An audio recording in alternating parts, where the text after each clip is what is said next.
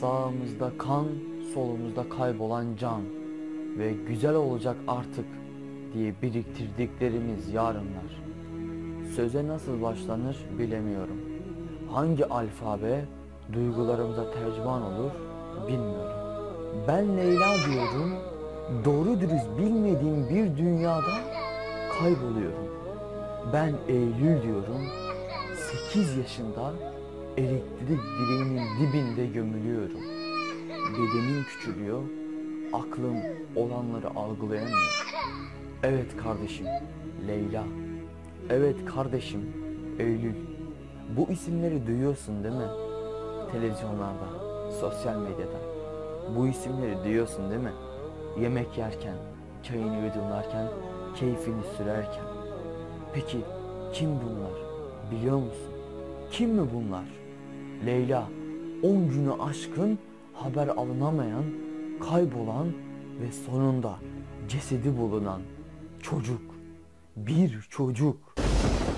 Eylül, 8 yaşında küçücük bedeni bir elektrik dibinde gömülen bir çocuk. Çocuk.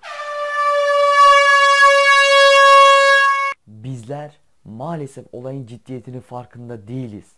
Meydanı kötülere, işbirlikçilere bırakıp nasıl iyiliğin tüm dünyaya hakim olacağını sanıyoruz. Yanılıyoruz.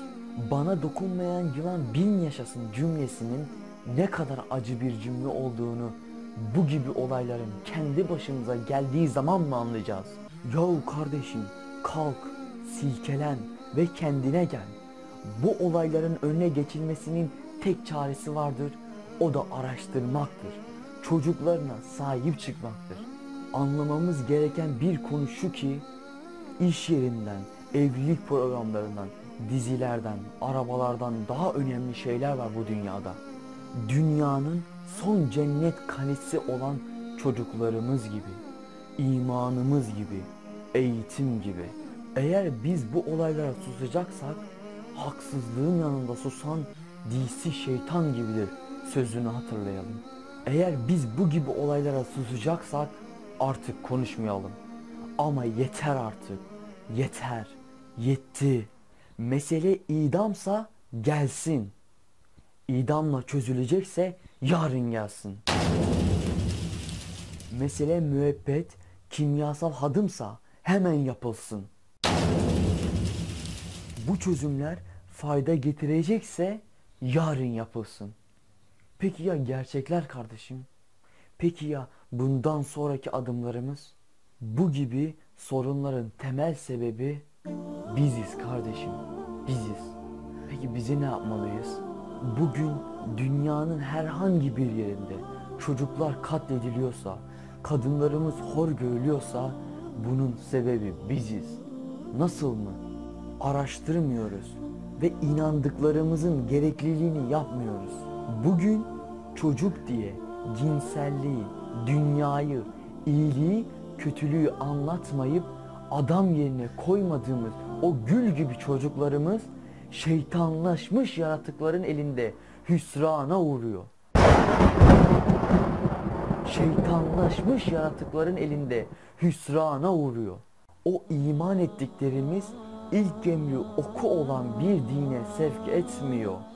Diziler, eğlence programları daha tatlı geliyor. Onlardan başımızı ayıramıyoruz. Ve söylenecek söz çok, acılar derin. Ve sana sesleniyorum canım kardeşim. Geleceği değiştirmek istiyorsan bir çocuğa hayat ver. Ve hayatı vermek için araştırmaktan geri kalma. Ve torunu Hasan secdedeyken omzuna çıkıp rüküye gidene kadar omzundan inmeyen ve sırf düşmesin diye elini secdede tutan bir peygamberin çocuk sevgisinden, işe yaramayan ve geleceğini ziyan eden dünya işlerinden çocuklarına vakit ayıramayan anne ve babalara nereden nereye ziyadesiyle ziyan olduk. Ve şunu da söylemeden edemeyeceğim, Allah'a emanet edilen ile Allah'a havale edilen hiç bir olur mu? Kalk ve dünyayı değiştirmek için kendini değiştir. Bilinçlen ve bilinçlendikçe bilinçlendir. Biz bilinçlen diye bu videoyu yaptık ve sana emanet ettik. Sen de bu videonun diğer kardeşlerimize faydalı olabileceğini düşünüyorsan, diğer kardeşlerimizin duymasını istiyorsan bu videoyu paylaşabilirsin. Selam.